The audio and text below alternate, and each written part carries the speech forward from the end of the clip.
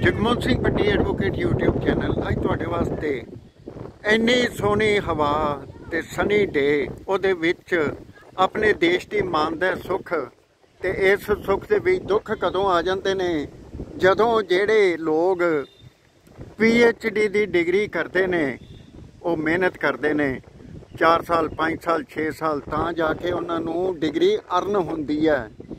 ते कई लोग घर बैठे ही PhD की डिग्री ले लेंदे हैं जिहदे कई जिहड़े जुडिशियल ऑफिसर भी ने ते एजुकेशन दे विच भी ने ते होर कई जगह ते भी फिक्स होए दे ने भावें वो ब्यूरोक्रेसी है ते भावें वो कोई होर केडर्स ने। इहदे उत्ते गल करदे हां कि PhD दियां डिग्रियां किवें आउंदियां फेक किवें मिलदियां ते साडे देश दा मान सन्मान जिहड़ा विदेशां विच किवें घट गया। इस गल ते गल करन लई मेरे नाल डॉक्टर रजिंदर कुमार सिंगला जी ते प्रोफैसर अनिल भाटिया जी अज मेरे नाल आ गए ने ते मैं उन्होंने बेनती करदा कि इस दे उत्ते थोड़ा जिहा चानना पा दिओ कि फेक डिग्रियां किवें मिलदियां ते ये साडा एजुकेशन स्टैंडर्ड जिहड़ा इंटरनेशनली किवें लो करदियां इस दे उत्ते करदे हां गल। Welcome sir. Thank you. वैसे तो जी ये खास करके मैं चंडीगढ़ के एजुकेशन इंस्टीट्यूशनस के जो RT के रिकॉर्ड कढ़वाए तो देखा कि कई डिपार्टमेंट है जिथे फेक डिग्रियां वाले लगे हुए हैं जिहदे विचों CTU एक डिपार्टमेंट है जिहदे विच 3 एम्पलॉई RT एक्ट के तहत मैं फड़े जिन्हों की डिग्री फेक सी तो उन्होंने नौकरी चों कढ़ दिता गया। पर एक इंस्टीट्यूशन अज भी अजिहा बचा जिहड़ा पिछले लगभग 13-14 सालों तो बेशर्मी की हर हद क्रॉस कर चुका है। एक PhD डिग्री ते आधारित लगे हुए असिस्टेंट प्रोफैसर नूं सुरक्षा देने ये केस है चंडीगढ़ के 10 सैक्टर के स्थित DAV कॉलेज का जिथे किसी टाइम उत्थों के प्रिंसीपल डॉक्टर BC जोसन ने अपनी बेटी नूं नकली PhD के आधार पर असिस्टेंट प्रोफैसर कंप्यूटर साइंस लगवाया सी। हालांकि कॉलेज RT के कागज़ नहीं सी दे रहा, सच्चाई नहीं सी दस रहा। पंजाब यूनिवर्सिटी अते director higher education UT Chandigarh office भी पूरी तरह कॉलेज के प्रिंसीपल नूं ते मनदीप जोसन नूं सपोर्ट कर रहे सी जिहदे कारण सच बाहर आउण च परेशानी आ रही सी। पर 5-6 सालां दियां लगातार RT एप्लीकेशनां ते अलग अलग सोर्सिस तो आए हुए कागज़ां तो ये पता लग्या कि एक किवें बहुत लंबी सोची समझी साजिश सी जिहदे तहत एक नकली डिग्री के आधार पर मनदीप जोसन नूं असिस्टेंट प्रोफैसर लगवाया गया। ये जिहड़े कागज़ ने ये तुहाडे कोल हैगे ने मेरे हाथ च और मैं देख रहा ये थोड़ा जिहा दसो ते ये इत्थे कैमरे के सामने करके भी दस दिओ भी ये किवें ते किस तरह ते किस हिसाब नाल ये जिहड़ी इनफॉर्मेशन तुहाडे कोल आई है ये अथेंटिकेट करदी है इस गल नूं तुहाडी नूं। इहदे विच एक्चुअली कई इशूज़ ते कागज़ ने सारे DAV कॉलेज नाल ही रिलेटेड ने जिहदे विचों जिस मुद्दे ते असीं गल कर रहे हैं वो है मनदीप जोसन दा। इहदे विच ये कहानी असल च शुरू हुई 2009 के विच जदों मनदीप जोसन ने MSc कोर्स पास किया। लैक्चरर लगन लई MSc के अलावा एक चीज़ होर चाहिए सी या तो UGC नैट टैसट पास किया होवे तां जां PhD। 2009 के विच मनदीप जोसन ने ना तो नैट पास किया सी ते ना ही उहदे कोल PhD डिग्री सी। इस दे बावजूद भी कॉलेज के प्रिंसीपल ते उन्हां दे पिता डॉक्टर BC जोसन ने उन्हां नूं बैकडोर राहीं कॉलेज नियुक्त कर लिया। जदों किसी होर घटना के विच मनदीप जोसन का नाम अखबारां छपया तो मैं RTA पा के पूछा कि मनदीप जोसन की एलिजिबिलिटी की है लैक्चरर लगन लई कि उस कोल नैट है या PhD की हुई है, एडवरटाइजमेंट किहड़ी आई सी अखबारां च, सिलैक्शन प्रोसीडिंग किहड़ी है, तो उसनूं कॉलेज चों कढ़ दिता गया ये दिखा के कि असीं तां कदे इसनूं रखे ही नहीं। ये गल है अगस्त सितंबर 2009 की। उस तो बाद उसने बतौर लैक्चरर चंडीगढ़ के खालसा कॉलेज पढ़ाया तो एक इंडो ग्लोबल इंस्टीट्यूट है मुल्लांपुर उत्थे पढ़ाया। हालांकि उसकी एलिजिबिलिटी तो नहीं सी लैक्चरर की पर उसने पढ़ाया। इस दे बाद 2009 तो 3 साल बाद यानी कि 2012 के विच इन्हां ने ये डिग्री लई CMJ यूनिवर्सिटी शिलोंग मेघालय तो डिग्री लई नाल दी नाल ऐड कढ़ी। जनवरी 2013 के विच 16 जून 2013 नूं इंटरव्यू हुई दिल्ली के विच ते 19 तरीक नूं मनदीप जोसन ने ज्वाइन भी कर लिया। ये जिहड़े मुद्दे बाहर निकल के आए जिहड़े इस घपले वाल स्पष्ट इशारा करते हैं, स्पष्ट सबूत देंदे ने, वो ये है कि सब तो पहली गल तो यह है कि जिस डिग्री के आधार पर मनदीप जोसन नूं रखा होया है वो degree Meghalaya high court single bench, Meghalaya high court division bench ते सुप्रीम कोर्ट द्वारा 13/9/2013 नूं क्लीयरली इलीगल डिकलेयर की जा चुकी है तो विदड्रॉ हो चुकी है। नंबर 2, सुप्रीम कोर्ट का जो 13 सितंबर 2013 का फैसला है वो सुप्रीम कोर्ट ने कहा सी कि जोड़े भी प्रभावित व्यक्ति ने अगर वो चाहन तो वो अपनी PhD डिग्री की वैलीडेशन के लिए रिप्रजेंटेशन दे सकते हैं गौरमेंट ऑफ मेघालय में, तो गौरमेंट 3 महीनों के उन्होंने केस को सिंपैथेटिकली कंसीडर करेगी। देश के जिन्ना भी लोगों के कोल CMG की डिग्री सी उन्होंने जो कुछ लोगों ने अप्लाई किया, गौरमेंट ऑफ मेघालय ने सुप्रीम कोर्ट के ऑर्डर के मुताबिक उन्होंने बुलाया, उन्होंने कागज़ देखे, इंटरव्यू ली तो बकायदा एक के घर बाई रजिस्टर्ड पोस्ट इनफॉर्म करता कि तुहाडी डिग्री इनवैलिड है। अंग्रेजी के 2 शब्द स्पष्ट लिखे गए हैं, इनवैलिड, नॉट वैलिड। ये जो ऑर्डर है 31 मार्च 2014 का है। हुण इस दे बावजूद भी कि कोर्ट चो डिग्री इनवैलिड डिकलेयर होगी, सुप्रीम कोर्ट तो इनवैलिड डिकलेयर होगी, गौरमेंट ऑफ मेघालय ने इनवैलिड डिकलेयर करती, इस दे बावजूद भी पंजाब यूनिवर्सिटी मनदीप जोसन नूं कॉलेज दे विचों हटाउण लई तैयार नहीं सी, क्योंकि डॉक्टर BC जोसन दी उस समय के vice chancellor professor Arun Kumar Grover नाल स्पष्ट सांठ-गांठ सी। इन्ना ही नहीं, प्रोफैसर अरुण ग्रोवर ने अक्तूबर 2015 दे विच ये सारा कुछ होंदे हुए भी मनदीप जोसन की अपॉइंटमेंट नूं अप्रूव भी करता, जबकि डिग्री नकली सी।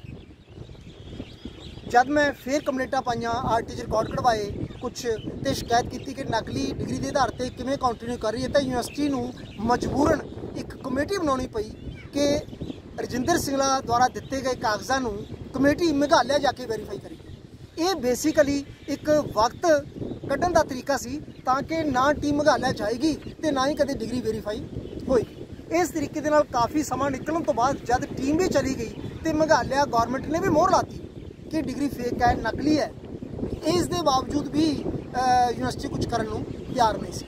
अखीर दे विच मामला 8 दिसंबर 2018 की पंजाब यूनिवर्सिटी की सिंडिकेट मीटिंग आया सी, जिस दे विच ये कहा गया सी कि क्योंकि डिग्री कागज़ां के आधार पर कोर्ट केसां के आधार पर क्लीयरली इनवैलिड डिकलेयर हो चुकी है, इस करके वाइस चांसलर को हदायत की जाती है कि वह लीगल एडवाइस लैके इस पर क्रिमिनल कार्रवाई करन। 8 दिसंबर 2018 ते अज जनवरी 2023 चल रहा है, हजे तक 5 साल तकरीबन निकल चुके हैं। पंजाब यूनिवर्सिटी के वाइस चांसलर ना ही लीगल ओपीनियन लेना चाहते हैं तो ना ही कोई कार्रवाई करना चाहते हैं। हुण तुसीं इस तो अंदाज़ा ला सकते हो कि यूनिवर्सिटी के उच्च अधिकारी, डायरैक्टर हायर एजुकेशन, सरकार अगर यही लोग नकली डिग्री वालियां नूं नियुक्ति करन दे विच ते बाद दे विच उन्हां दे अगेंस्ट कार्रवाई ना करन दे विच रोल अदा करनगे तां देश के संस्थानों के नकली डिग्री ते नौकरी करने वाले नूं कढ़ेगा कौन? जेड़े बच्चे इन्नी मेहनत करके PhD की डिग्री हासिल करते हैं उन्हां दा फ्यूचर इस हिसाब नाल जीरो हो जाता है और भारत सरकार के सिस्टम के उत्ते एक बड़ा वड्डा कलंक ते धब्बा लग जाता है। डॉक्टर अनिल भाटिया जी तो ये गल पुछदे हां, पैसा ये दसो ये जिहड़ी गल है फेक डिग्रीज की ये कित्थों तक प्रवेलेंट है? तुसी एजुकेशन सिस्टम नाल पिछले 50 साल तो जुड़े हुए हो। बड़ी साहब गल है इन the system of education there are 3 layers. One is teaching, another is research and another is extension. And as a teacher, I strongly feel that a good teacher cannot be a good researcher and a good researcher cannot be a good teacher, because everybody doesn't have a proper bent of mind to do research. And what I have observed in our country, that majority of PhD degrees are just cut and paste work, or they are based purely on plagiarism. And for this, I solely blame the University Grants Commission and AICTE, which are the apex bodies to control the higher education and the technical education in our country. I fail to understand that why UGC should insist that for becoming a teacher, you must have a degree of PhD. Now, I did my post-graduation in 1972, and just on the basis of my postgraduate degree, I got a job and served not only in Indian universities, but in foreign universities also. So that is no criteria. And then UGC has also created another thing that a student should clear national eligibility test, and if he clears NET, even then they insist that within 5 to 10 years of service you must do your PhD. Now a degree of PhD is just a piece of paper, and anybody who does some research on one particular topic, he never gets a chance to teach that topic. Now suppose I have done MA in English and I did PhD on Hemingway. Now Hemingway is an American novelist and I never got the chance to teach various novels of Hemingway. So the degree was just redundant and it was no use to the students. It was useful for the teacher for his further promotion, but it was of no consequence to the students and it was not at all beneficial for upgrading the knowledge of the students. So UGC and AICTE should also think that we should produce good teachers who have got the ability, who have got the competence, who have got the knack to teach, not that they are researchers. In agricultural universities, every Tom, Dick and Harry is holding a PhD degree. I know about Haryana Agricultural University. A student joins the university, he does his BSc, then he does his MSc, and then from the same university he obtains PhD degree and then serves there for about 40 years doing nothing, Now the only thing is that PhD is just a trademark to get a job in a college or a university, otherwise it has no fruitful purpose for the benefit and welfare of the students. It is only useful in the Indian systems, not abroad. Now, of course, it is a mockery of higher education, you see. Now, I have seen in foreign countries, a PhD means a real PhD. A real PhD who has done something original. But here, as I have said earlier also, it is either plagiarism or it is purely cut and paste work. ਇੱਕ ਚੀਜ਼ ਹੋਰ, ਜਿਹੜੇ ਬੱਚੇ ਇੱਥੋਂ ਵਿਦੇਸ਼ਾਂ ਦੀਆਂ ਉਡਾਰੀਆਂ ਲਾ ਰਹੇ ਨੇ, ਉਹ ਇਸੇ ਫਰਸਟ੍ਰੇਸ਼ਨ ਨੂੰ ਦੇਖ ਕੇ ਲਗਾ ਰਹੇ ਨੇ ਤੇ ਕੀ ਇਹ ਸਵੱਛਤਾ ਭਾਰਤ ਦੇ ਵਿੱਚ ਜਿਹੜੀ ਹੈ ਪੋਲੂਸ਼ਨ ਕ੍ਰੀਏਟ ਕਰ ਰਹੀ ਹੈ ਜਾਂ ਕੀ ਕਰ ਰਹੀ ਹੈ? You see, the students who are migrating to foreign universities, now they have realized that there they get quality education. Now here we have beautiful infrastructure, but the basic thing is the quality of teaching. I always say that there are no bad students, there are bad teachers, and if a teacher doesn't have a sound knowledge, he cannot impart sound knowledge to his students. A teacher has to be well versed in his subject, and not only in his subject but in all the other streams related to education. 50 ਸਾਲ ਦੇ ਵਿੱਚ PhD degree was unknown in the education system. Is it correct? Yes, of course.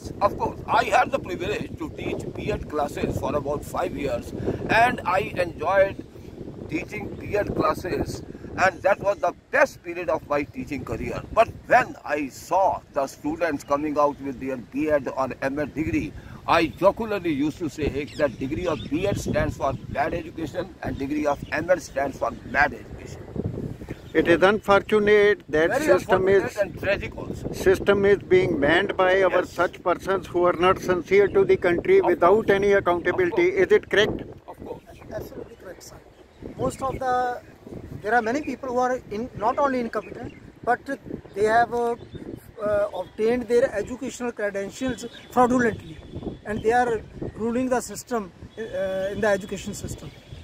And after serving in this system, they retire and enjoy their retirement benefits with corruption money. They leave for abroad. Is it correct? They not only enjoy the retirement benefits, but normally they try not to retire.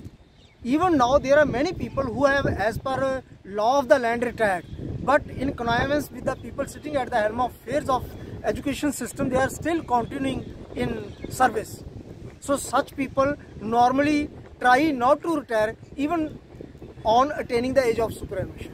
And not to talk of retirement benefits, even during their teaching career, I have seen majority of teachers, they have neither aptitude nor any competence nor any interest in the field of teaching.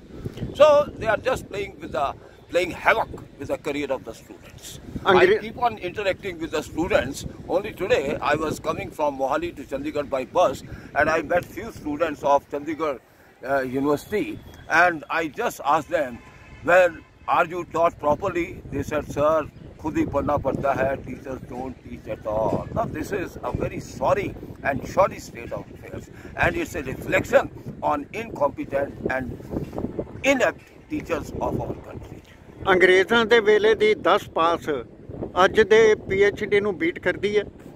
Well, you'll be surprised to know, Bhatti Sahab, that Shakespeare, the greatest dramatist ever born on this earth, he never went to any school, college or university, and the dramas which he has written, nobody can match and nobody can surpass, because he had a good knowledge of human psychology, human behavior and human personality also.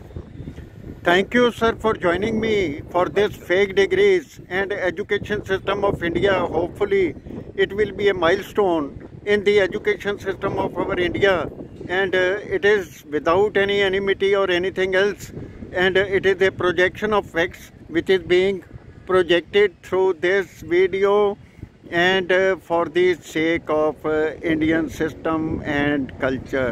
Thank you so much. All right, sir, welcome. Thank you very much.